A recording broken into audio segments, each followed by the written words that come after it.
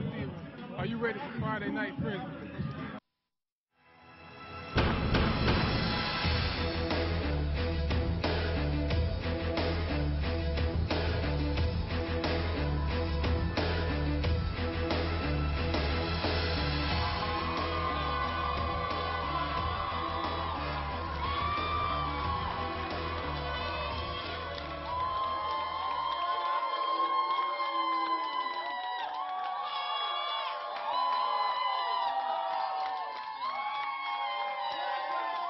Oh, we got to get them a little caffeine. It's just getting started, though. Here it is, Week 7 of the Friday Night Frenzy, sponsored by Ralphie's Sports Eatery and Pub. I'm Eric Hubbard. That was the Maumee High School band. Andre Savage will join them shortly. But first, the Whitmer Panthers were supposed to be here. The Findlay Trojans shocking everyone not in Hancock County. But tonight, the battle of unbeaten 6-0 Whitmer at 6-0 Findlay, our Friday Night Frenzy game of the week. Whitmer 4th in Division I. Findlay is 11th heading into this one. Second quarter, Whitmer down 3, but Jody Webb doing what he does best, turns on the Jets. Panthers up 14-9 at half. Whitmer's Tyler Smith at quarterback, showing he can be pretty good on the ground too. Little play action, bull-by, 50 yards for a touchdown. Smith, Webb, and Leroy Alexander combined for over 400 yards on the ground. Findlay trying to get something going, trying to mount a comeback. Paul Cassiano to Jimmy Orwick. We saw this thing go for a touchdown against St. Francis last week. Orwick knifing his way through, but eventually brought down. It would set up a touchdown from Cassiano to Dylan Blunk, but it is not enough. The Whitmer Panthers stay perfect, winning 49-23.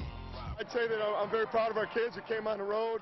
Hostile environment. You know, we were down early, some negative things happened, but we kept battling back. Our kids play hard, mentally tough, physically tough. I love them. St. John's trying to stay a game back, playing at Clay. Brogan Robach here, gunning to Jake Wheeler. Oh, he dragged the foot. Yes! 7-0, Titans on top. St. John's next possession ends quickly. Anthony Ramirez, nice juggling interception. The Eagles looking for an upset. Yes, get excited. 2 plays later.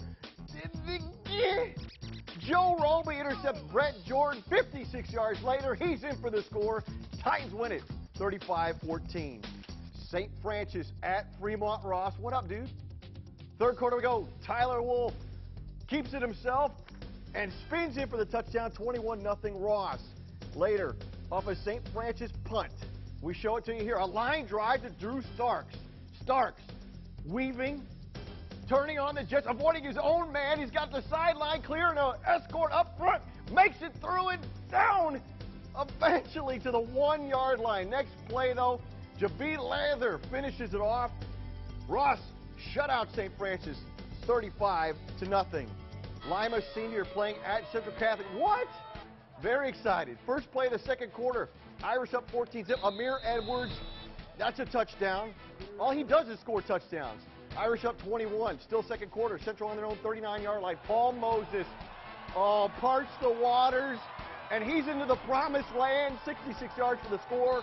Irish dominate Lima Senior 51-6. All right, we move on with Southview beating Maumee and Perrysburg in the last 2 weeks. They put themselves at the top of the Northern Lakes League in position to win their 5th straight title. Southview at Bowling Green tonight. A lot of pink, breast cancer awareness. We like that from our students. End of the first half. Andrew Dennis tosses. Oh, look at the catch right here. Michael Sears hangs it, goes through 2 sets of hands. 21-17. Could the Bobcats pull the upset? But the Cougars don't sit on Austin Valdez and J.Q. Bowers. Ball by 46 yards for the score very quickly. 11 seconds left in the half. In the third, Bobcats buried deep within their own territory. Then fumbles. Jay Fisher recovers.